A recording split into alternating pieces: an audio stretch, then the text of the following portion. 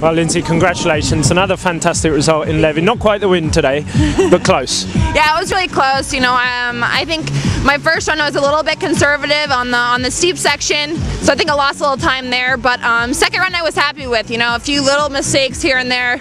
I almost went out on the bottom, but I managed to get to the finish, and I'm really happy with second. You know, it was only 800, so it's not like I need to make up too much time, and I think Maria skied really well today, so I'm really happy for her. Okay, it's you and Maria again, straight away. Yeah, it's pretty funny. Last year we were 1 and 2, and this year we're same thing, so it's really fun for us to be on the top, and you know, she's obviously going to be another huge competitor this year, and I knew that from last year, so I'm really happy with this race this weekend. Listen, can you just give us a little insight? You've obviously got new skis. They seem to be work perfectly today.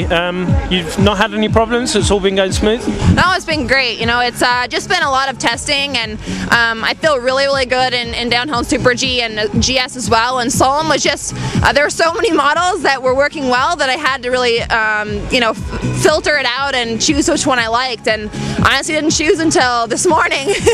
But everything's been working well. You know, yeah, exactly. And I've had private training at Vail, Colorado. You know, they injected a slope just for me, so I had a really good preparation coming into this race, and I think things are going to be good this season. Or I hope so. You and Maria sharing a lot of I don't know, thoughts and.